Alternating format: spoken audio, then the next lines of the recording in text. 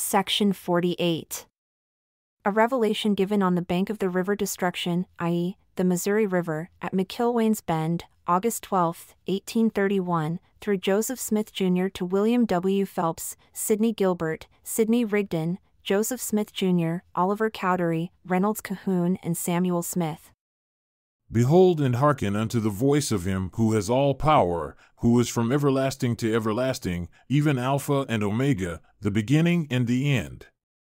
Behold, thus says the Lord unto you, O you elders of my church who are assembled upon this spot, whose sins are now forgiven you, for I the Lord forgive sins, and am merciful unto those who confess their sins with humble hearts. But verily I say unto you that it is not needful for this whole company of my elders to be moving swiftly upon the waters, whilst the inhabitants on either side are perishing in unbelief.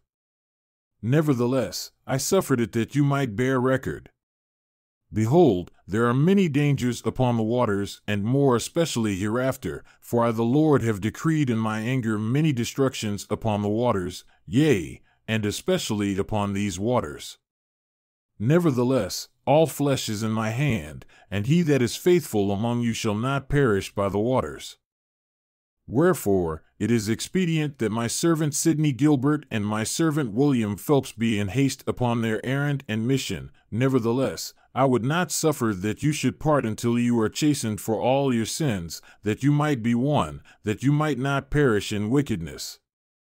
But now, verily I say, it behooves me that you should part. Wherefore, let them, my servants Sidney Gilbert and William, take their former company, and let them take their journey in haste, that they may fill their mission, and through faith they shall overcome.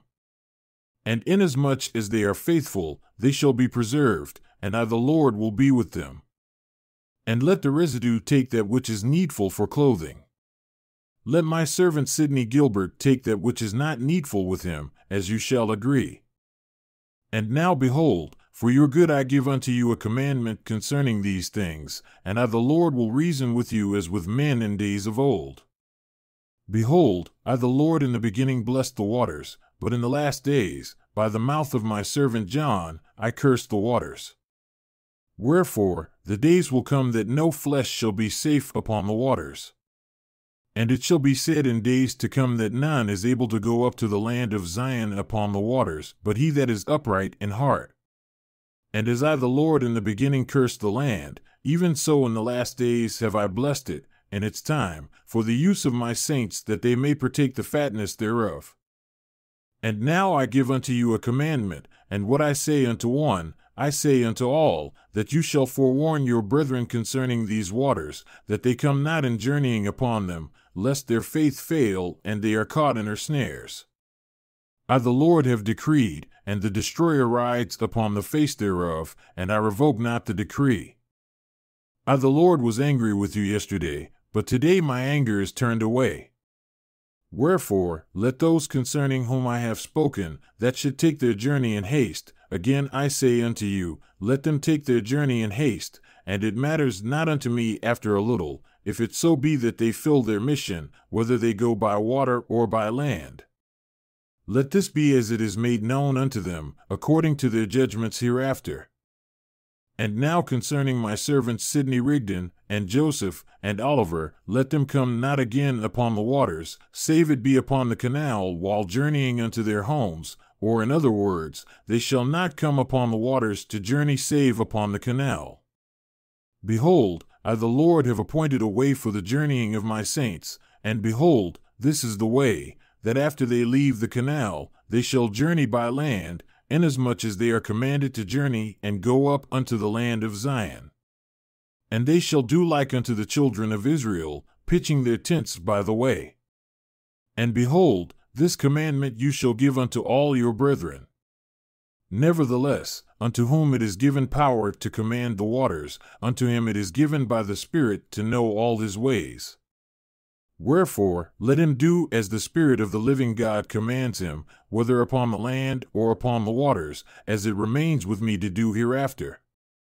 And unto you it is given the course for the saints, or the way for the saints of the camp of the Lord, to journey. And again, verily I say unto you, my servants Sidney Rigdon, and Joseph, and Oliver shall not open their mouths in the congregations of the wicked until they arrive at Cincinnati. And in that place they shall lift up their voices unto God against that people, yea, unto him whose anger is kindled against their wickedness, a people which is well nigh ripened for destruction.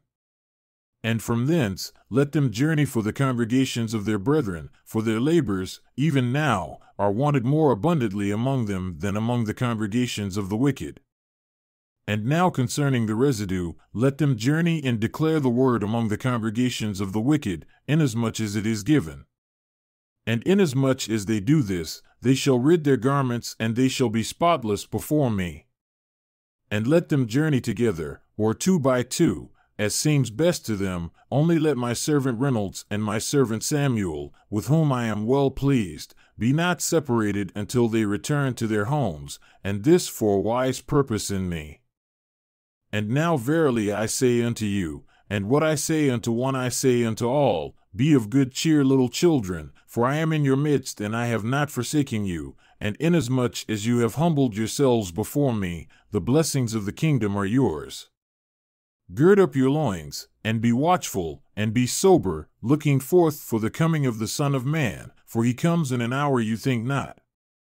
Pray always that you enter not into temptation, that you may abide the day of his coming, whether in life or in death.